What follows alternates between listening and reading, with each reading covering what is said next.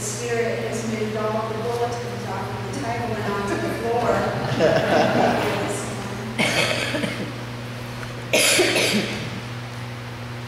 A church official in Canada tells a disturbing but true story about a hunting party that ventured into the woods in the northern part of that country. As other members set up camp, 2 members of the party wandered off. It was a clear, warm day in autumn. Northern Canada at its best.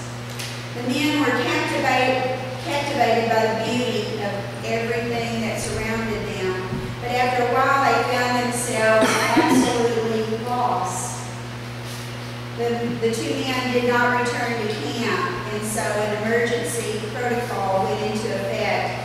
By the next day, a large military helicopter from the Search and Rescue Center on nearby Prince Edward Island had flown in.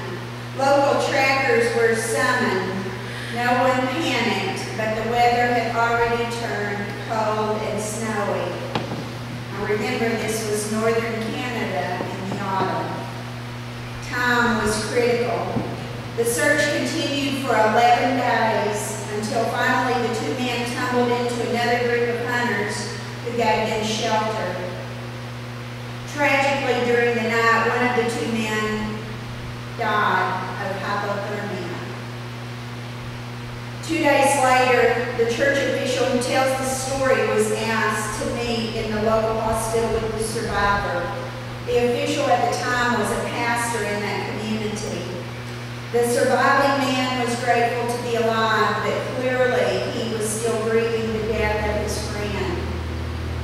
He was most devastated when he confessed to the pastor that on the second day of the search, he and his friend had heard the rescue helicopter coming toward them, but rather than waving it down, they did something quite bizarre. They hid. They hid from the helicopter that had been sent out to find them. Why? They hid because they were embarrassed by the obvious trouble they were causing, and they were convinced that they could walk back to their campsite claiming that they had never been lost at all. The tragic decision had cost one of these men his life.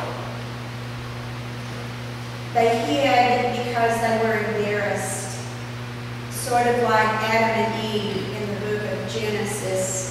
Adam and Eve hid because they had sinned and they were ashamed.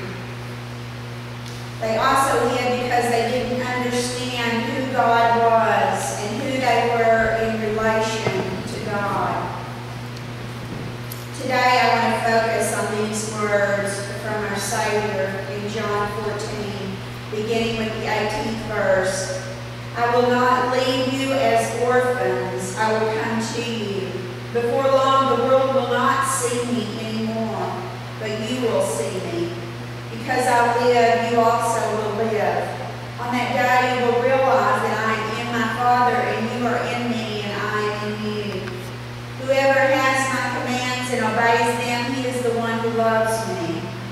He who loves me will be loved by my Father, and I too will love him and show myself to him. I want to ask you this day if you have been living as a spiritual orphan. Have you been living as if you absolutely do not have a Heavenly Father who cares about you? Have you been wandering in the world, embarrassed to admit your need of a Savior? If so, I need to introduce you today to a different aspect of our Heavenly Father. I need to introduce you to the one who loves you with an everlasting love. Let me suggest some ways that people live as spiritual orphans. First of all, we are living as spiritual orphans if we are living as if we are not accountable for how we spend our life. Listen to Christ's words in this passage. Whoever has my commands and obeys them, he is the one evidence is something we don't really talk about in the modern church. Everyone nowadays wants to do their own thing, but Christ is quite clear. If you know yourself to be a child of God, then you will live like a child of God. Recently, I discovered a humorous fact about outlaws in the Old West. According to the editors of the book Outlaw Tales, there was a well-documented technique that many famous outlaws of the Old West used in order to get away with their crimes. This technique was often referred to as the Quantrill technique, after a famous Civil War general named William Clark Quantrill, who fought for the Confederacy. After the war, many of his shell-shocked soldiers turned to a life of crime. Here's how the Quantrill technique worked. If you were an outlaw, there were 5 things that you should do. In the course of committing a crime, you loudly declare a false identification. For instance, if your name is Bill Smith, make sure to yell at your victims, "They'll never catch old Frankie Popovich." Yeah, I'm too smart for them. Many famous outlaws used this technique with great success throughout their criminal careers. Its effectiveness came from the fact that back then there was no such thing as DNA evidence, fingerprints, cameras, television, or radios. Number 2, you could falsely claim that your victim had in some way injured someone in your family. This will teach you not to shoot my brother, you sidewinder. Citizens of the Old West often thought that crimes done to an average family member were perfectly acceptable for you to retaliate against. Number 3, you could leave a false trail. Announce that you're traveling north that night and then go south. Or announce that you're meeting up with your gang at the Pecos Saloon and then go to Sally's Saloon instead. Number 4, you could claim that your crimes were committed by an imposter.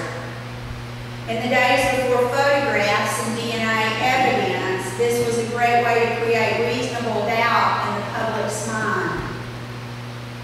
Outlaw Cullen Baker committed numerous crimes, and then he took out an ad in his local newspaper offering a reward for the capture of the criminal mastermind who was impersonating him. Now that's chutzpah. Or, number 5, immediately after committing a crime, you ride like the wind to some distant town and you try to establish an alibi there. That's the Quantrill technique. In case any of you decide to embark on a life of crime, now you know how to do that. Human nature never changes. Some people will do anything to keep from being held accountable for their actions.